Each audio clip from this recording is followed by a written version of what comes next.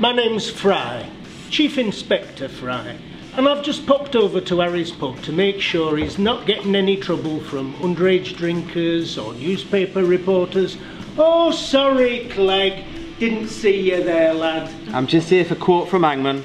Hello, one and all. I am Harry Wade. Welcome to the best pub in Oldham.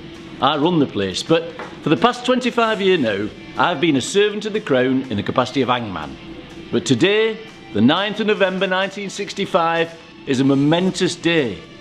Hanging's been abolished, so I get to concentrate on my pub now. And here's the little lady. Well, I run this pub, and he's the chief hangman. Well, he was. I suppose it's better than serving up Meals on Wheels for the depressed, isn't it? Have you met our daughter, Shirley? Well, Shirley. She's the mopey one. Not mopey, I smile. Mopey don't smile. Bill says he's alcoholic. We say he's not alcoholic. He just likes to drink, that's all. Sid Armfield, Assistant Harry Wade, back in the day. His main assistant, actually. No, you were just an assistant. Only because I couldn't work with Pierpoint. I'm just as good as bloody Pierpoint.